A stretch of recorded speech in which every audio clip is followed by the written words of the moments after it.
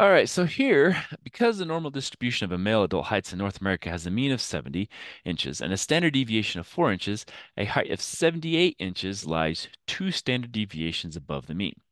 Now, in normal distribution, a z-score, which is what we're learning about here, describes how many deviations a particular item lies above or below the mean. So z-scores can be either positive or negative, depending on if they're below or above the mean. Now, the z-score for the data item 78 is 2 above the mean of 70, and so it has a z-score then of the 2. So how do we compute it? Well, a z-score describes how many standard deviations a data item in a normal distribution lies above or below the mean, again, depending on if it's a negative or positive. Now, the z-score is obtained by taking the data item minus the mean divided by the standard deviation. Now, data items above the mean have positive, data items below the mean have negative, and the z-score for the mean itself is 0. So if you have something and we want to find the z-score for this, well, that's the mean. Well, that's just going to be a 0. So the z-score there is 0. Now, if we go 2 standard deviations above, the z-score is 2. 2 standard deviations below, the z-score is -2. And then everything in between there. We can have decimals. We can have all kinds of stuff for z-scores. So that's kind of a nice thing to do or to know.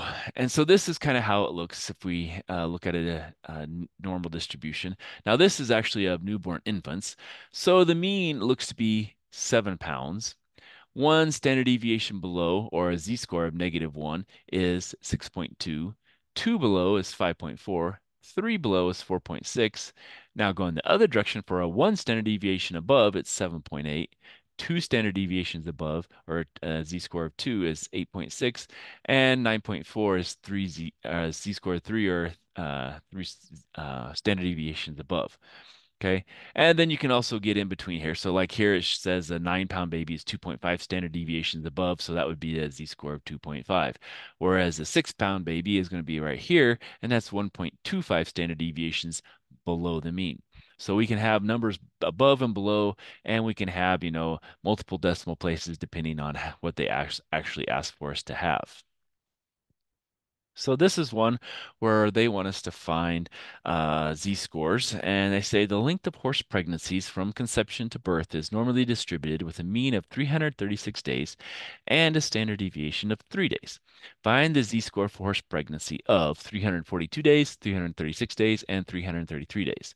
All right, so if we do that, we have A. Well, our z-score is going to be what? Well, it's going to be our data item, 342, minus our mean, which we said was 336, divided by the standard deviation, which is 3. Well, that's going to be 6 divided by 3, so that's going to be 2. So the z-score is 2 in this case. So 2 standard deviations. B.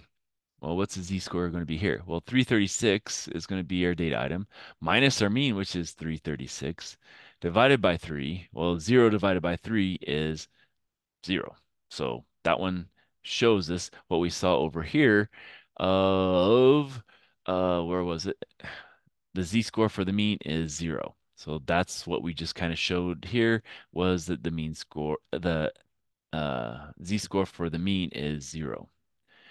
And one last one, z equals. Now we have 333 days minus 336 all over 3. Well, that's going to be a -3 over 3, so that's going to be a -1. So our z-score here is a -1. All right, so let's stop there and we'll come back for some more.